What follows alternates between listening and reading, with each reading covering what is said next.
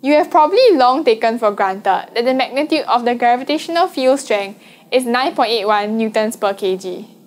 But is it always the case at all regions around the Earth? Certainly not. At the North and South poles, gravitational field strength is 9.83 newtons per kg. But at the equator, gravitational field strength is 9.79 newtons per kg. Yup, this means that on the equator, you seem to weigh just slightly lighter compared to if you were at the poles.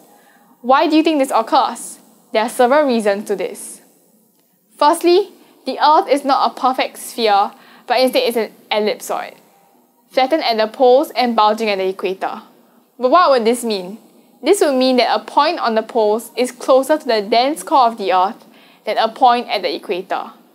Since we have already previously established that gravitational field strength increases as we go nearer to the core of the Earth, this would simply mean that the gravitational field strength at the poles would be greater.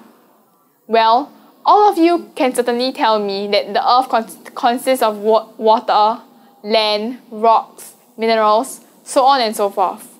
But are they of the same density? Definitely not.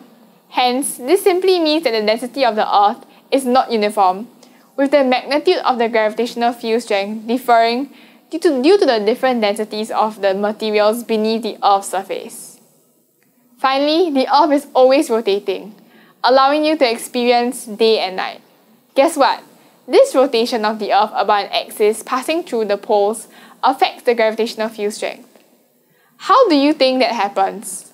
Well, because of the Earth's rotation, the gravitational pull on the body at the equator has to provide the body with a centripetal acceleration so that the body at the equator can undergo circular motion.